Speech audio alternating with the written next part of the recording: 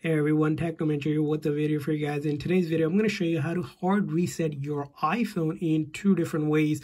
The first method is going to be something that won't delete your data. Second method is something you want to do if you want to completely delete all of your data like photos, videos, apps. So let's get started. The first kind of hard reset is a reset that basically shuts down the phone software, reloads the code to fix any sort of software related issue that you may be having on your iPhone. So in order to do that, you're going to locate the volume up and then the volume down button and then this big side button. So what you're going to do is quickly press and release the volume up, volume down, and then hold on to the side button just like this in this sequence. As you can see here, I'm holding down that side button here until I can get the screen to shut down. Do not touch the screen or it says slide to power off.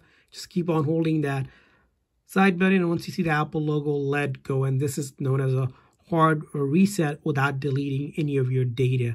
Again, when I did this, I quickly made sure that I released the volume up and volume down one after another in that sequence before holding down that big side button. And this is basically shutting down the phone software, reloading the code without deleting any of your data. And this is the troubleshooting step you would do if you have any software related issue.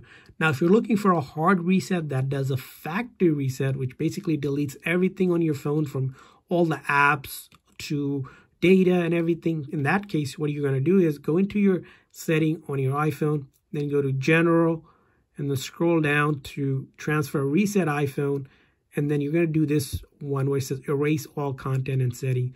When you do this, it's going to erase your iPhone, basically resetting and deleting everything back to factory setting. It'll delete all of your downloaded apps, remove your Apple account, remove the Find My iPhone lock, and then activation lock, anything in your wallet. And you're going to hit continue. And once you do that, you're going to be prompted to enter your Apple ID password, and it's going to erase it. Before doing this, I recommend that you also back up your device if you want to keep up your information, which is something you want to do if you want to move over to another iPhone or have that data backed up.